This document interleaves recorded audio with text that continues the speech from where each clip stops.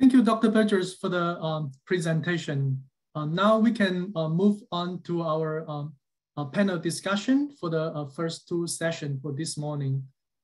In addition to the speakers present in this morning, we will have two more panelists joining the discussion as well.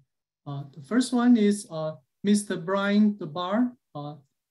Mr. DeBar is a senior manager in the Skin Biology, Global Pharmacology and Toxicology Department of IVRT. And we also have Dr. Ripan Misri from Apotex. Dr. Misri is currently Director of Co-Development R&D, leading development of complex generic drug and drug device combination products. I would like to have all our panelists have your camera turned on. Thank you. So yeah, we have received a lot of audience questions from the sessions in this mornings. Maybe we can start with some of the questions.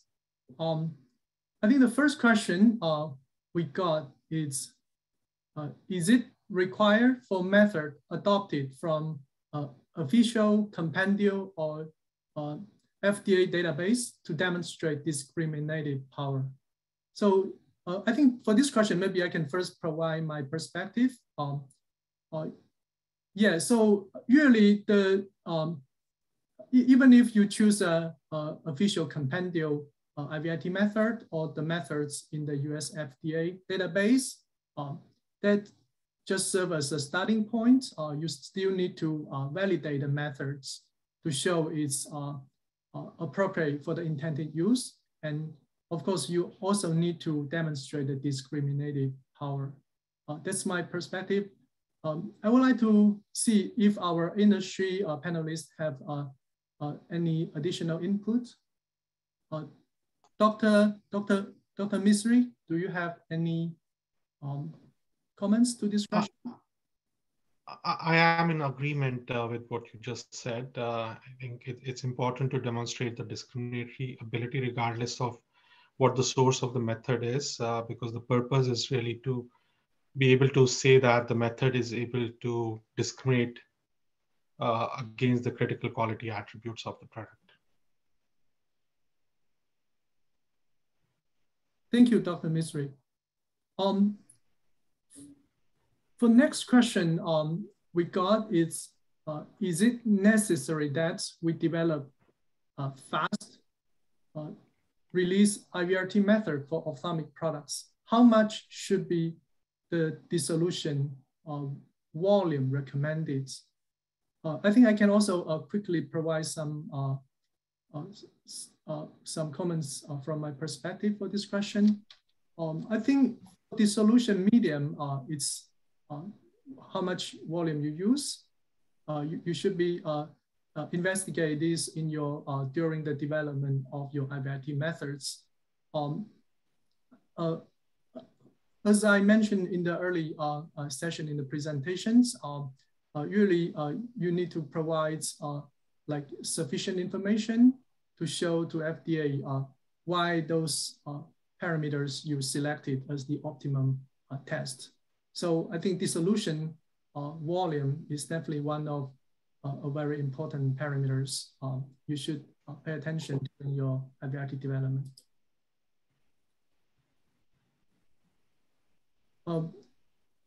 Here I want to see if our other panel members have any input for this question.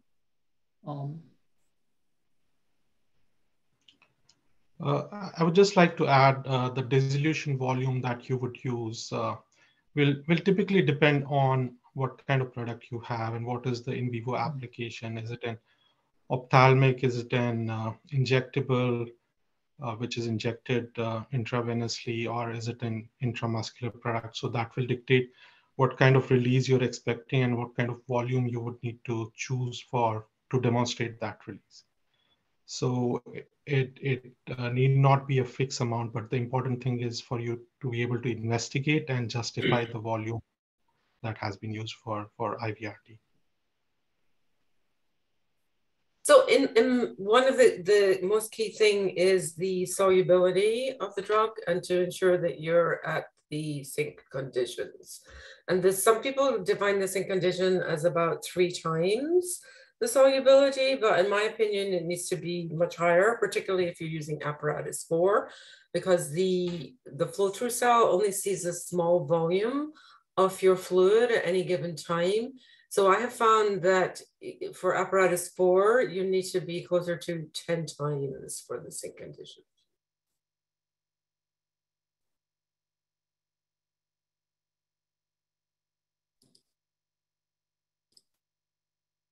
Thank you for the input. For our next question, I think this question is to Mark. The audience asked, if you were to use an IVRT methods from FDA dissolution database to prove the discriminated power, how in-depth does development need to go? Will the lab scale discrimination studies sufficient? Does this need to be done at commercial scale levels for approval of the products?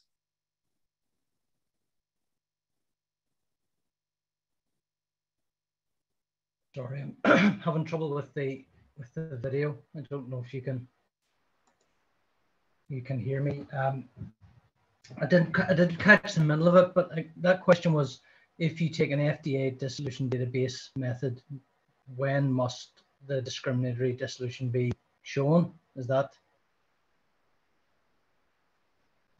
Yeah, the question is, if you use the dissolution methods from FDA dissolution database to prove the discriminative power, how in-depth study you need to do? Can you use lab scale discrimination studies? Is this sufficient, or you need to use commercial scale levels for the product? That really, that'll come down to your risk assessments and whether the project team agree or disagree whether there's a risk of a change to the product on scaling up from the lab scale to the commercial scale.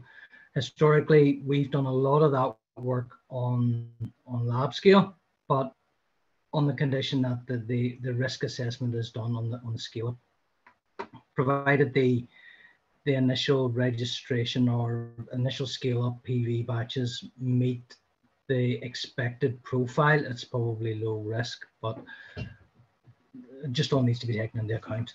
So, I mean, so much of what we do now in the industry is based around these risk assessments and justifying not performing testing based on that risk evaluation. So it's not a short answer, but it depends whether you think there's a risk or not when you scale up. I would like to add to the point Dr. Howlett said that whatever scale that we plan to be used for discriminatory ability of the IVRT method, the manufacturing process and other parameters used to manufacture the batch for the IVR for the discriminatory ability.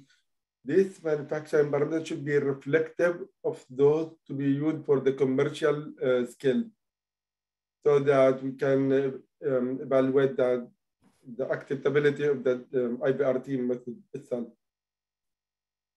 And that is was also mentioned in the product-specific guidance for ophthalmic emulsion products.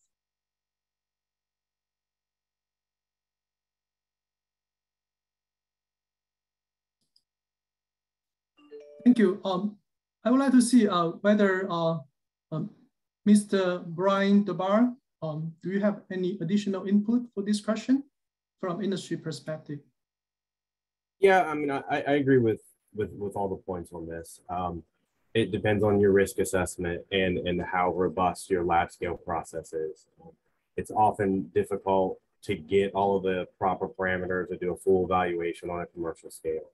So a lot of that is generally done in the development process. And if there's something that's identified as high risk or extremely important to the validation moving forward, that can obviously be moved to a commercial scale. But I think in general, a lot can be done in the laboratory size of the development batches.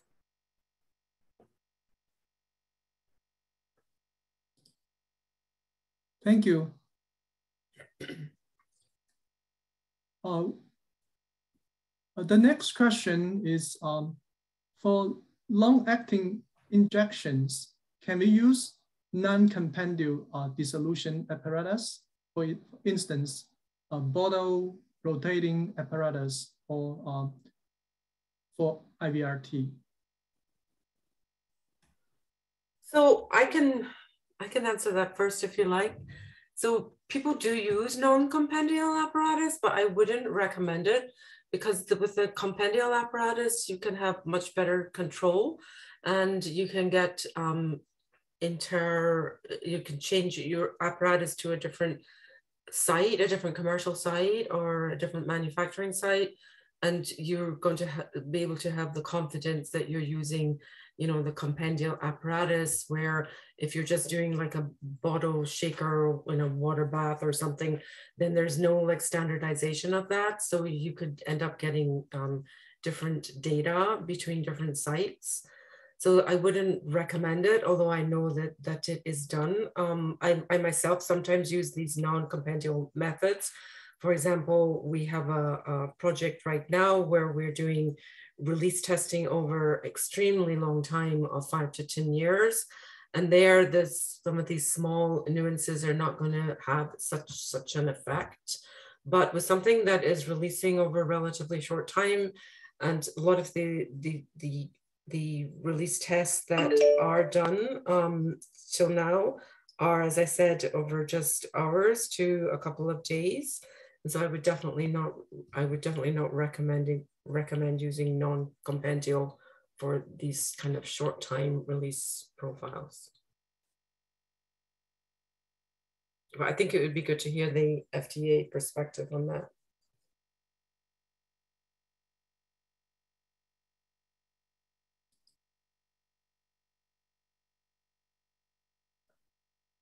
Yeah, I would like to see whether Dr. Kalpana Pandyu has any comments for this question.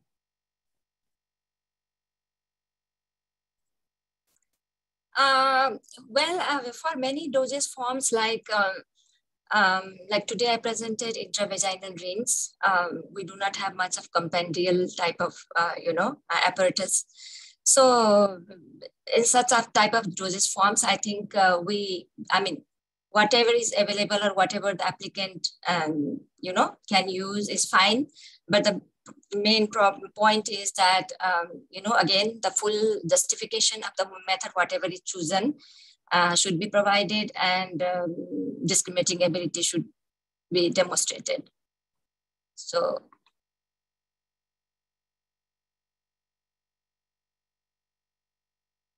it is not that like we cannot use like non-compendial when it's not available, but of course, like for solid dosage forms and other formulations where the compendial methods are there, then if the non-compendial method is being used, then strong justification should be provided that why it is being used instead of the compendial apparatus.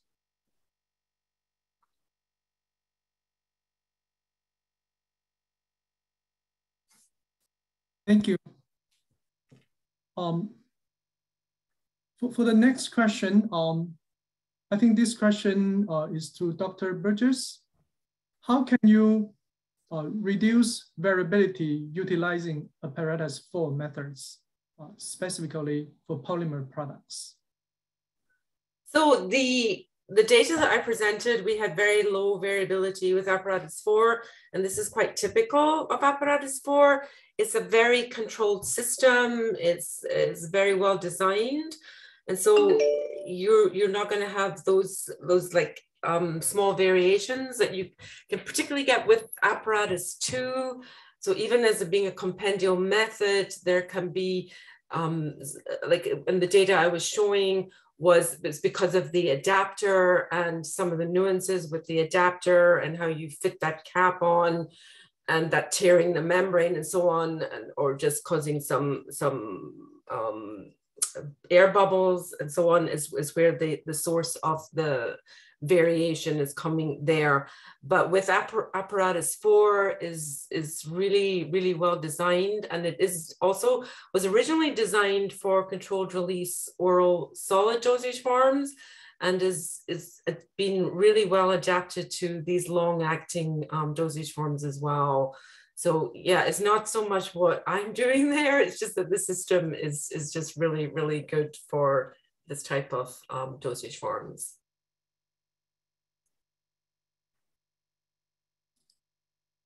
Thank you, Dr. Burgess. I would like to see if anyone else have any additional comments or input to discussions.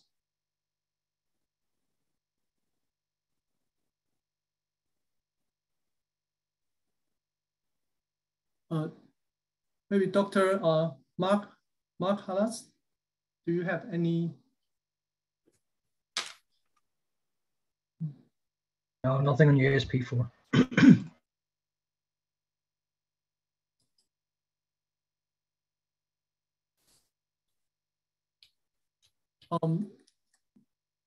For the next question, this question is, what type of criteria do you use to determine if an IVRT method is discriminative enough? Is there a target percentage? I think for this question, I would like to start with maybe Dr. Park. Hi, Dabin. So for the discrimination study, we usually want to see the sensitivity of this IVRT method using the different amount of API. So you can use maybe change a little bit of API amount. So your IVRT method can detect if you got the wrong batches. So that's the sensitivity perspective. And then the selectivity perspective, I think one of the slides Mark gave a very good summarize that we can see the formulation changes, such as like an excipient change.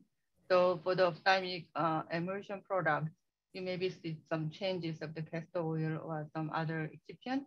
And also we want to see some kind of manufacturing process changes. So for example, I gave some example of the suspension product. You maybe changes some homogenization steps. So we can see some little bit different particle size or the other parameters. So that's what I can say. The sensitivity and then selectivity is kind of a key aspect you can provide the evidence your IVRT method is discriminated.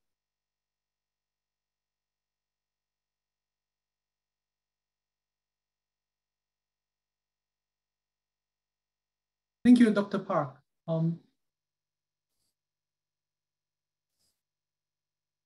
So for the next question,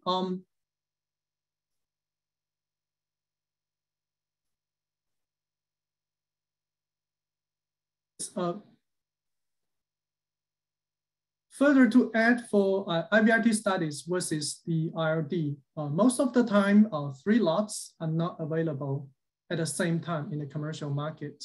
So in this case, can I use 2 lots data of the IRD versus the test product? Is this sufficient? For this question, maybe we can have Dr. Ala Abuzane to provide some input. I think the key point here is that there would be sufficient number of samples to provide good reproducibility and replicate the measurement to properly evaluate the release of a drug from the formulation.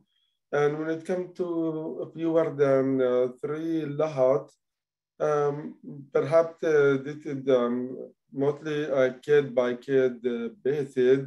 And the best course of action here is that the applicant would reach out to the agency with their question and proposal and possibly provide a justification that how would an IVRT study still work using less than 3 lots. Yeah, I can also chime in that last comment. So if you can find out enough number of the RLD batches, you can reach out to FDA or by control correspondence, something like that. So that we can maybe confirm that actually in the RLD batch is not available on the market, and then we can give some kind of a comment or response.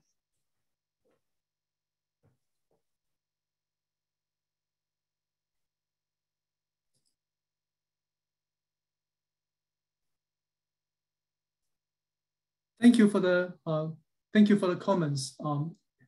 Is there any additional comments for this question from our industry panelists?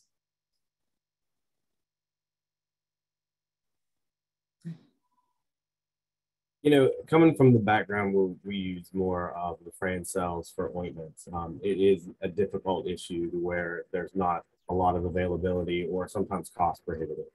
Hopefully you have time to go through and look at several lots and develop those ranges, but that may be a case with limited product.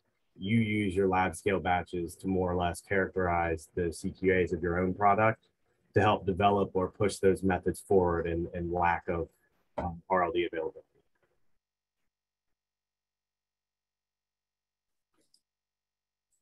Thank you.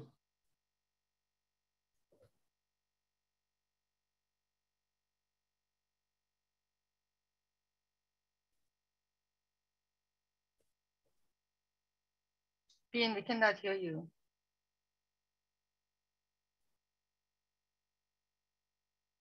Okay, sorry. Yeah, I was unmute.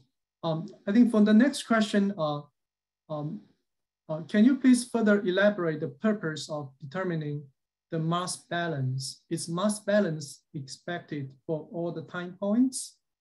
I think maybe Dr. Parr and Dr. Abuzane can provide some input for this question. Yeah, so I can start my comments about the sampling time point. Yeah, ideally we want to see the same sampling time point with the IVRT method. So that maybe have better kind of understanding. But maybe you can think about it a little bit less frequent sampling time point if necessary. But basically we want to see the same sampling time point. And for the mass balance study, we maybe have to understand what is the purpose of the mass balance study. So for the ophthalmic emulsion product, maybe the Allah can chime in later. So we see some kind of, the major concern is that membrane or the dialysis membrane or just any kind of regular membranes. So if the oil globule just pass through the pore side of the membrane that into the media, then we can maybe detect as this release, but that's not actually released, it is just passing through. So we maybe see some castor oil amount for the ophthalmic emulsion product in the media from the time point wise. So you will see that your castor oil is still inside of the dialysis membrane or your sample holders. And that's the main purpose. Yeah. So maybe Allah can chime in.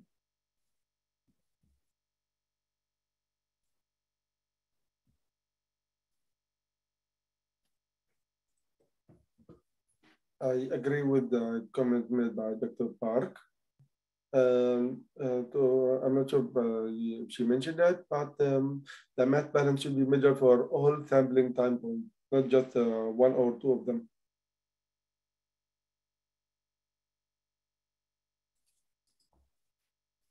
Thank you for the comments. For the next question, I think this question is for Dr.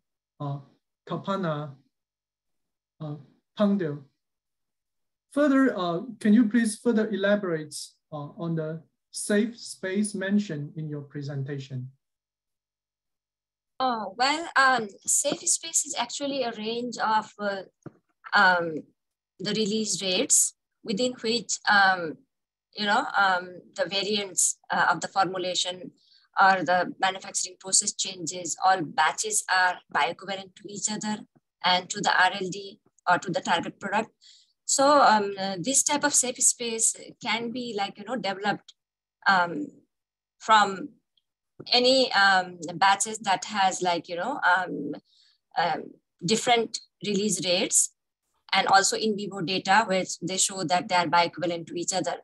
So during the product development, this type of studies can be done, or if you have data from the product development phases, initial phases, where small changes in or changes in formulation variables or process parameters. And you also have the different drug release profiles or drug release profiles of these batches and the in vivo data. Then with that, you can set a range, of the highest and lowest release rates within which these batches are equivalent to each other, bioequivalent. So this provides, it provides a lot of regulatory flexibility and helpful for the post-approval changes also. In that case, like one does not have to do in vivo studies again. So this is very helpful for setting clinical relevant release acceptance criteria, as well as for the regulatory flexibility in handling any type of changes, post-approval.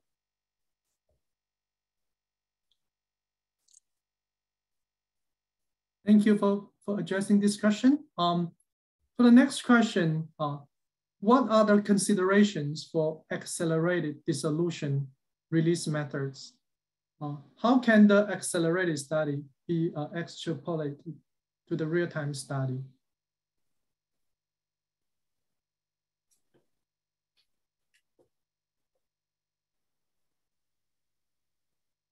I can go briefly because I presented this accelerated versus real-time method for the intravaginal rings. So at this time, we do not have any standard setup for how to extrapolate the accelerated to real time. But we expect that some type of relationship should be established, linear correlation, maybe when the mechanism of action is not changed, or even if the mechanism of action is with high temperature, for example, the release rate is higher, or some mechanism of release is changed also, some type of relation should be established there. So at this time, we do not have any specific, and it also depends on what type of methods you will be using for accelerated test. So this will be all review issue. So submit as much of the data as much possible. And if you have data from, try to submit the data from both, this BE batch, bio batch, and all other exhibit batches using both the methods. So we can also access, if mechanism of action has changed or there is some type of relationship established. So at this time, we do not have any specific recommendation for using what type of methods or how to extrapolate from accelerated to real time. Yeah, I can chime in here. So we've done quite a lot of this with various different dosage forms. And we do try to always do an in vitro real-time test, even if this is going on for 5 years, so that we can get a correlation with between the accelerated and the real-time data. And particularly, we're looking to make sure that there isn't any change in the mechanism of release when we're accelerating. And so even if you have even just a portion of your real-time data, maybe you don't have, if it's a very long release, you might not have everything yet, but you can see if in, say, in the early stages, if the release profile is looking really different, like you've got a burst release or your burst release is gone with your accelerated method, you can't see it anymore. So there's things like that that you can look at initially. And if you find that, for example, if you should have a burst release and you don't see it anymore, then you realize that you've changed the mechanism, your release, your accelerated method is probably too fast. So a rule of thumb would be to slow down your acceleration, because if you have something that's going on for years, and if you end up with an accelerated method that may be a month or two, that's still great compared to years. So it's just relatively speaking, the longer it is, the longer your accelerated test is likely going to have to be representative.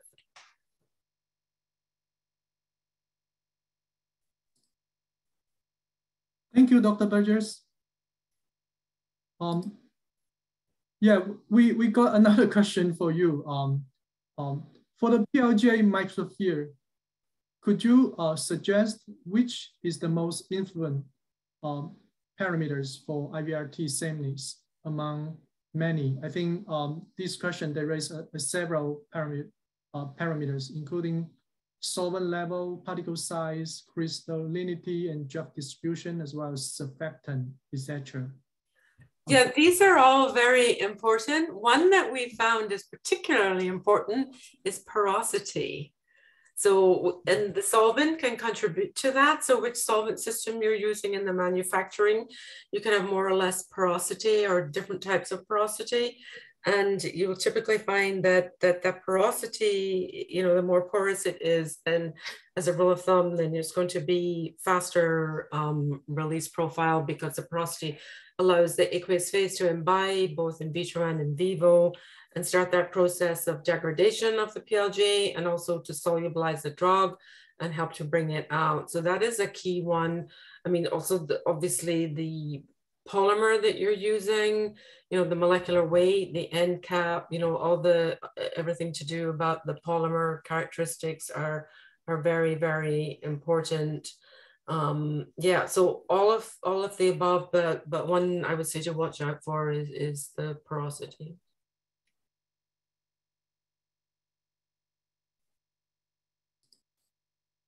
Thank you, Dr. Burgess. Yeah, the study you just mentioned has been published, or maybe we can with microsphere porosity. Yeah, we published quite a lot in the last couple of years.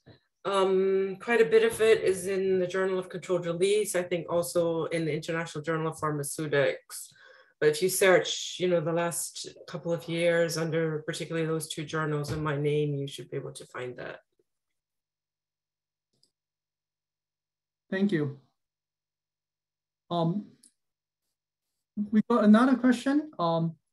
Did apparatus 2 with enhancer cell show less variability than the in-house methods? Which one of the method do you recommend?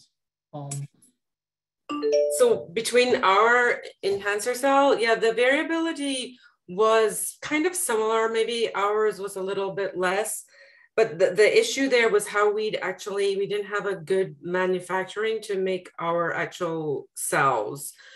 So I think that once we have that down, our method would definitely be better, because the biggest problem there is that screw cap that tears and wrinkles the membrane, and our method doesn't, make sure that that doesn't happen.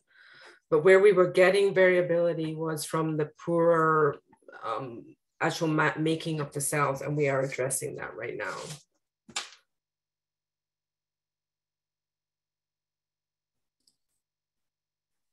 Thank you, Dr. Burgess. We got another question. Is it acceptable to use accelerated IVRT for sustained release formulation? What supporting document should be provided for regulatory support? Do you want me to address that one, or? Yeah, I mean, this is a new question we received. Okay.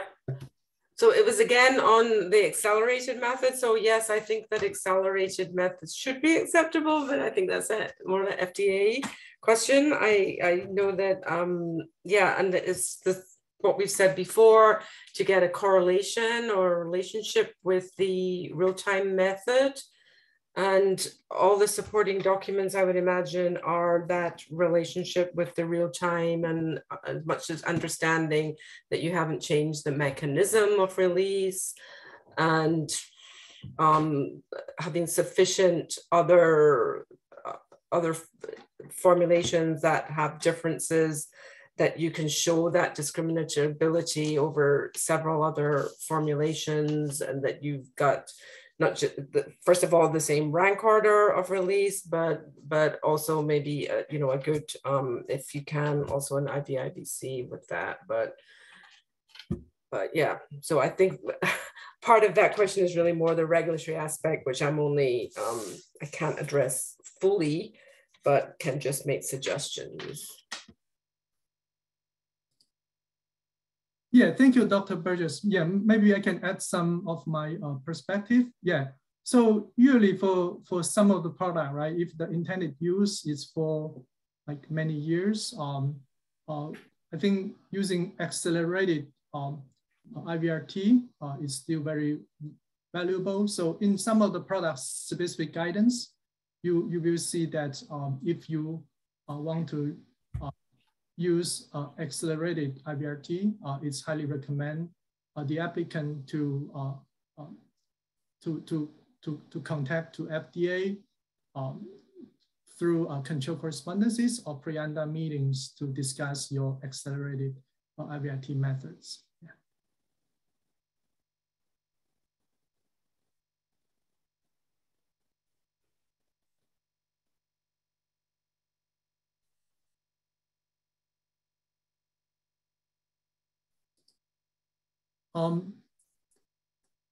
Yeah, I think this is all the questions we received this morning. I think some of the questions are from audience because they are more related to the afternoon session. So those questions has been directed to other session for panel discussion. They will be addressed in the afternoon session. Here I would like to thank our panelists discussion, and thank you for providing your insight.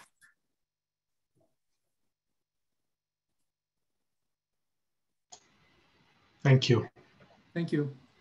We will have a 1 hour lunch break, and we will start the afternoon session at 1 o'clock.